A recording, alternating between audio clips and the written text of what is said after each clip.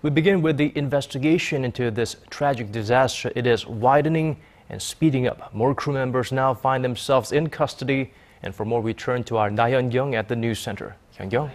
Daniel, 11 out of the 15 crew members that were on board the sunken ferry are now either detained or arrested. Among those is the captain, Captain Lee Joon-suk, who's charged with 5 offenses, including negligence of duty and violating ship crew law.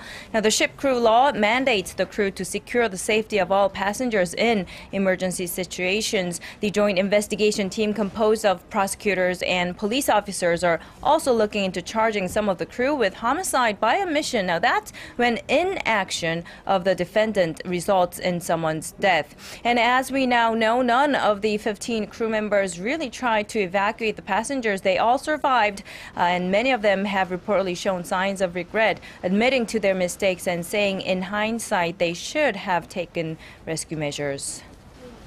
They should have indeed, and it's not just the crew members that are in prosecutors' sights.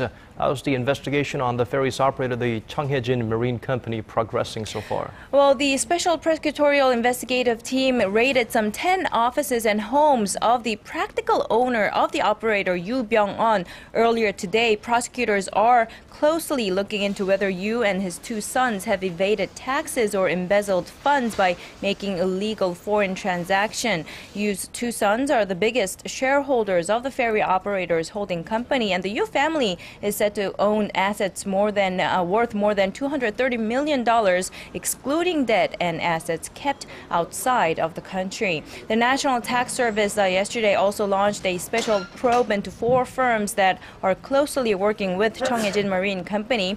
Dozens of personnel, including Yoo and the 2 sons, are currently under a travel ban imposed by the prosecution. And Hyun-kyung, we're also getting reports that investigators are planning on running a simulation to determine the cause of the sinking. That's right, but experts say it will take at least 6 months in order to find out the cause because the ship will have to be salvaged first. The Korea Research Institute of Ships and Ocean Engineering says basic data, including the vessel's floor plans, speed, seating charts, will have to be gathered before they build a model ship, and all of that will only be possible after the ship is recovered from the sea. Daniel. Thank you for that, Hyun-kyung. More truth being unveiled as time progresses. Now,